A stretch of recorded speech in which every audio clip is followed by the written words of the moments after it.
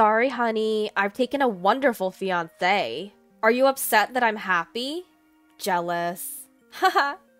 Why do those people who can only look down on others end up with such hideous faces? As if her once cute face was a lie, my sister's face in front of me looked distorted. She looks down on not just me, but my husband as well. My anger reached a peak and exceeded the limits of my patience. My name is Amy. I'm 27 and I work at a printing company. Though it's a printing company, I'm not operating heavy machinery. I'm in the design department. We design flyers and catalogs for various businesses, creating designs based on our clients' needs. Even though the demand for printed materials has decreased due to digitalization, designing is still a busy and rewarding job. I'm thankful that I have clients who request my services. When I get compliments like, "The flyer for the Christmas event was adorable and very well received," it genuinely makes me happy. This job could be called my life's work. I might stay single and focused on work for my whole life. One day, I was thinking about that. My father was hospitalized with appendicitis. The young doctor who greeted me with, "Hello, are you here to visit someone today?" When I went to see my father, that was David, who is now my boyfriend and recently became my fiancé. You never know where or when you'll encounter someone that can change your life. Even though I say nothing's more important than a job, I buy marriage information magazines as soon as the topic of marriage comes up. I guess I'm more excited about this than I thought. I flipped through magazines while having tea in the living room of the house. That's when it happened. A sudden snatch. My magazine was taken. Hey! What's this? A bridal magazine? Why are you looking at something like this? It's none of your business, Sarah. The person who abruptly took the magazine from me was my younger sister by 2 years, Sarah. You're thinking about marriage? You should look at yourself first. You should know your place. You're thinking about marriage when you don't even have a boyfriend. In contrast, I've never been without a boyfriend. Speaking of which, my current boyfriend is... And so, my sister began boasting about her boyfriend, without anyone asking. My sister has always been like this. Unlike my plain face, she's very cute.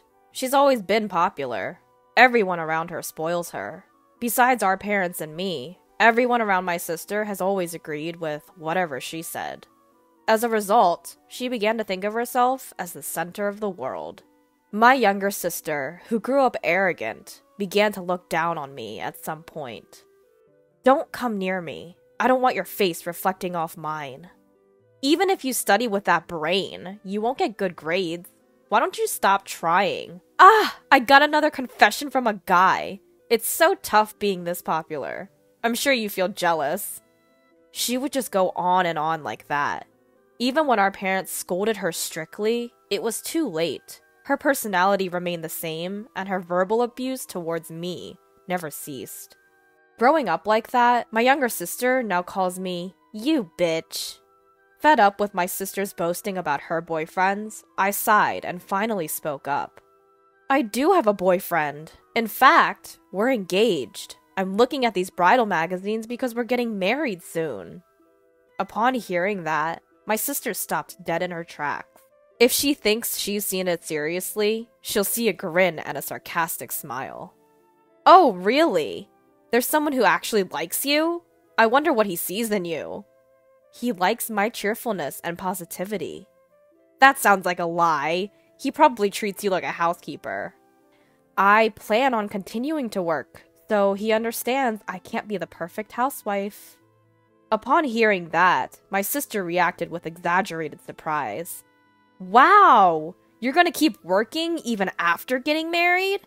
You poor thing! You must be marrying a poor man. Her words rubbed me the wrong way. It seems she just can't help but look down on me. Money is not a problem. He's a doctor, so his income is stable. It's just that I want to keep working. When I retaliated, my sister suddenly fell silent. I sighed and went back to my room. A doctor. I see. Without knowing that my sister was leaking a meaningless mutter. The first thing to do once you start discussing marriage is to introduce the fiancé to your parents. And so David came to my house. The mood changed dramatically the moment my sister showed up after David had finished greeting our parents. Oh, so this is your fiancé? He's quite handsome. Sarah, I thought you were going out. If my sister's fiancé is coming over, of course I'd cancel my plans. I had been relieved that my sister was not around, even if it was just by chance. I had a bad feeling about it. In the past, when we were still students, my sister stole my boyfriends, multiple times. Once we became adults, I stopped having boyfriends, and since my sister kept having new ones one after another, such incidents no longer occurred. My little sister's return made me feel uneasy, but as expected, my little sister has become an adult.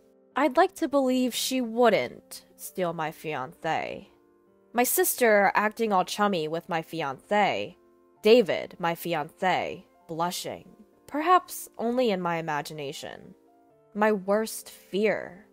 Can we pretend this whole marriage thing didn't happen? I've decided to break up with you and start dating Sarah. Came true. Right on target. I never thought that even if I got old, my sister would steal my boyfriend. Sorry, I stole your fiancé. But it couldn't be helped after all. David found me cuter and more charming. He proposed so passionately. Oh, it's a sin to be cute. My sister, who was not apologizing at all, and was arrogantly looking down on me. Next to her, David, who was my former fiancé, also said while laughing, "Really? I had no idea you had such a cute sister. If I knew, I wouldn't have engaged with you. It's good that we broke up before the marriage." The moment I saw his distorted smile, all my feelings for him vanished without a trace. All that was left was a feeling of disgust.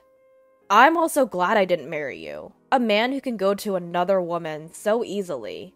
I'll gift him to you, with my best regards.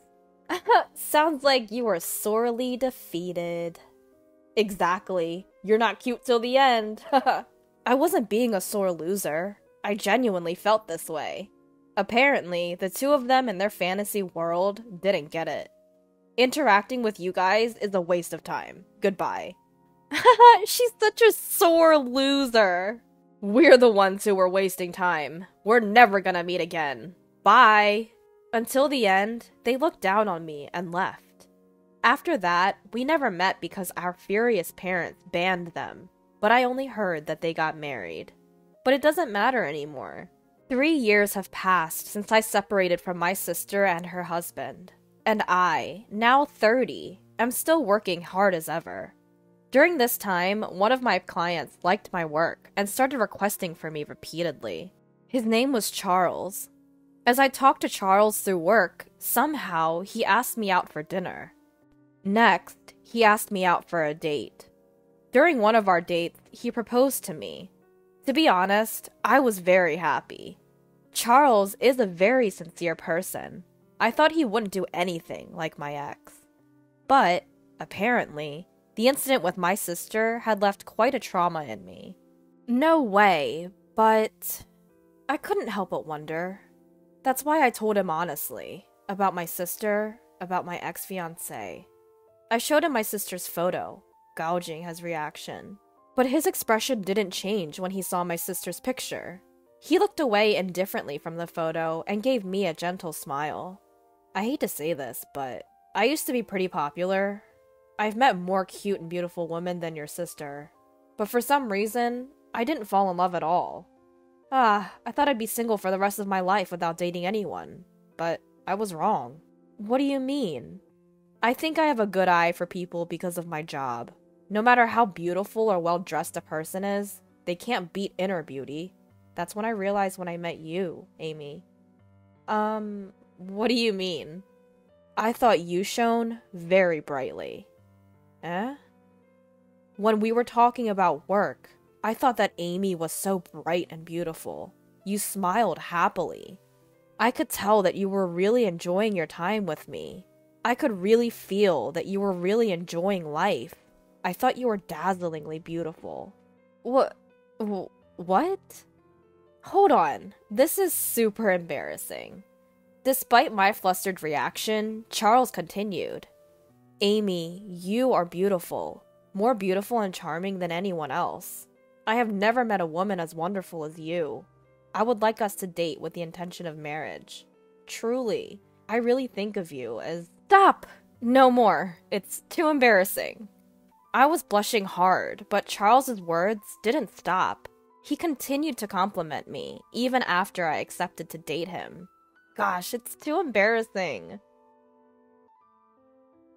Charles and I got married, and we happily became a couple. Our married life has been smooth, and I feel like we've grown even closer than we were before the wedding. We share the household chores, doing them whenever we can. Since my husband lived alone for a long time, he might even be better at household chores than me. His cooking is the best, especially when I'm tired. On our days off, we often go out together. One such day off, we went to look at furniture as Charles had mentioned wanting to see some. And it was then that I ran into the devil from my nightmares. Oh my, I thought I spotted a plain-looking woman, but it's you. I heard a voice behind me as I was looking at the bedding section. I didn't have to look to know who it was. Even though 4 years had passed since we last saw each other, she was unforgettable. Sarah! It was my younger sister. Next to her was my ex-fiancé, David. Sarah's face seemed to have hardened since the last time I saw her. Whether it's because of her age or her personality becoming more pronounced, I couldn't tell. David, standing beside her, was also smirking, but he seemed to have lost weight. What brings you here? Nothing much, just looking at furniture. This place has a lot of expensive imported stuff. It's not really for people like you. Her condescending attitude was as annoying as ever. David nodded in agreement. Yeah, exactly. If someone like you comes here, it'll bring down the reputation of the shop. We don't want to be mistaken for being poor. You better leave. I was annoyed by the clattering words, but it's a waste of time to deal with them, so I chose to remain silent. However, my attitude seemed to displease them, and the voices of my sister and her husband grew louder and louder. Ugh, this is terrible! A luxury store is ruined like this. Why does such a poor person even come in here?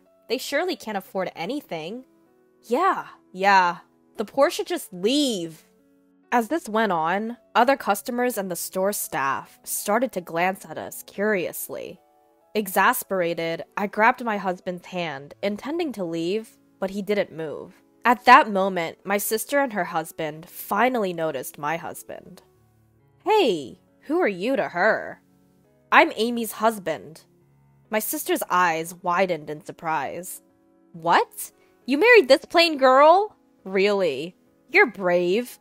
Did you need a maid? That's hilarious. I help with the household chores. It's normal since we both work. Oh, both working. Poor thing. You're so poor that your wife has to work too? How pitiful. Unlike you, I'm living comfortably as a stay-at-home wife. We dine out more than half the week. Since we have money, we hire housekeeping services. Sorry for being winners.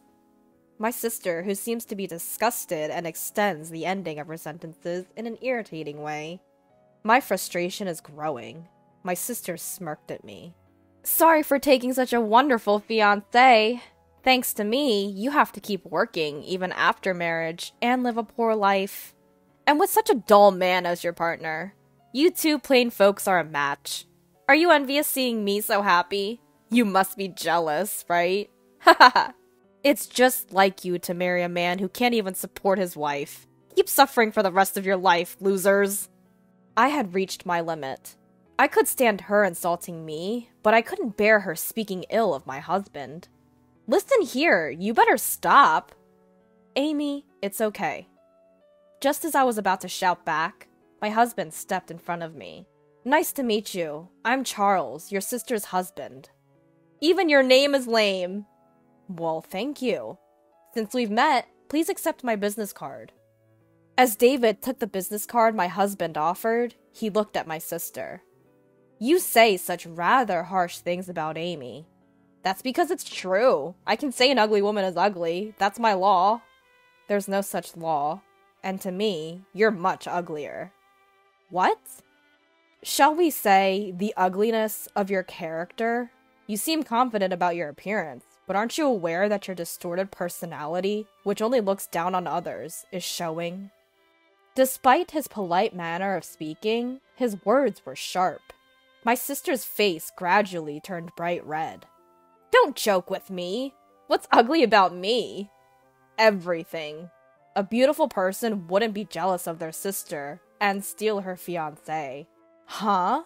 When have I ever been jealous of my sister? People tend to get close to and want to surpass those they admire. Isn't Amy such an existence for you? No, there's no way that's true.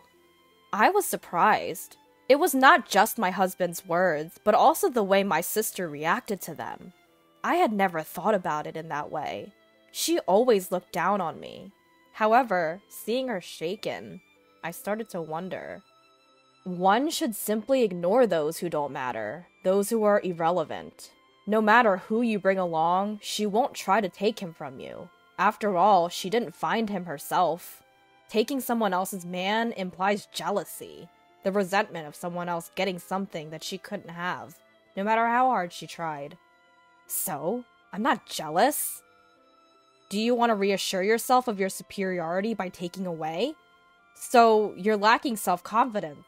A confident person wouldn't do such a thing and could live with their heads held high. No, that's not... My sister desperately tried to refute my husband's words, but her voice steadily weakened. Hey, you son of a bitch! David suddenly broke the silence, raising his voice. With a pale face, he kept switching his gaze between the business card and my husband, shaking my sister's shoulders. What on earth? What's going on? This name! I thought I'd seen it before, so I looked it up. And when I did... Huh?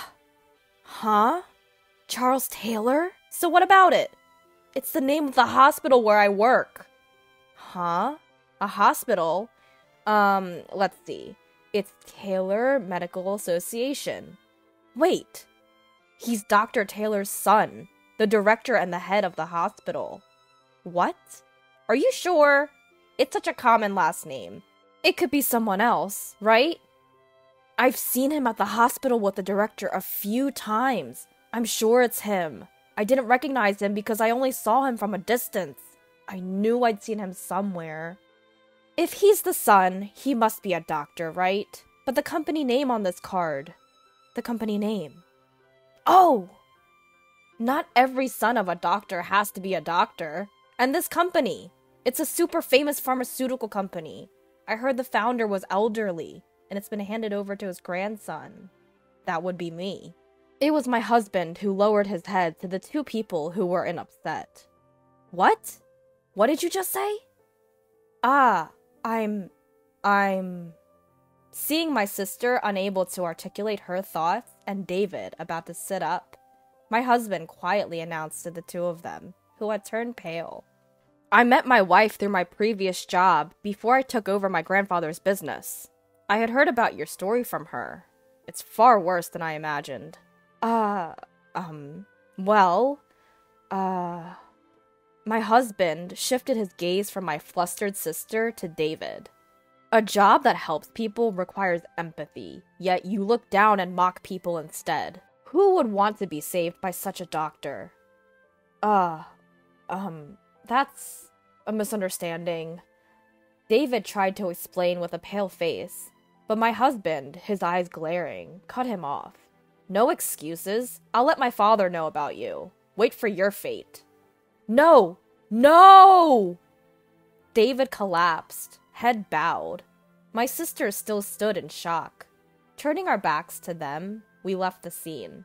I had a feeling I would never see the two of them again. With that thought in my heart, I walked on without looking back. So what happened afterwards? David, my sister's husband, while not fired, had a significant pay cut and was removed from any responsible role. His arrogant behavior towards others had become habitual, and it seemed he was even cold towards patients. Naturally, he drew icy glares from everyone around him. It seems that there is space for him, and eventually he quit to run away. Gossip spread quickly within the hospital community, and it seems he is struggling to find a new job and is leading a tough life without work. And how about my sister?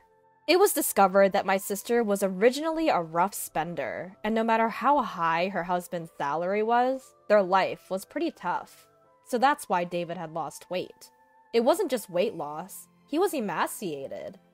Once David was hit with a pay cut, my sister quickly gave up on him, and seems to have divorced him. If David is no good, then she can just find the next man.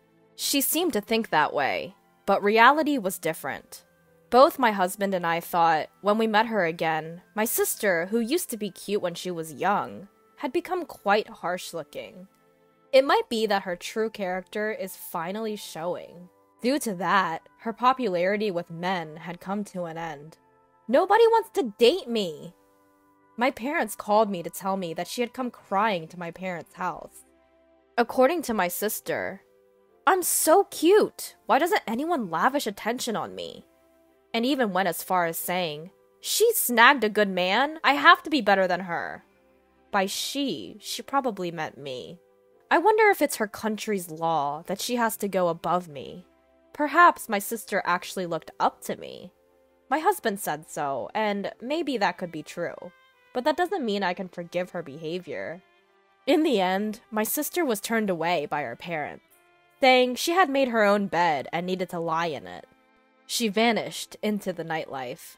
I haven't heard from her since. I probably won't hear my sister's name mentioned again. On the other hand, having been freed from the curse of my sister and her husband, I was enjoying peaceful days. A calm married life. A job that I'm passionate about. It's a fulfilling time. And soon, we'll be a family of 3. As I stared at the computer monitor, I gently stroked my growing belly.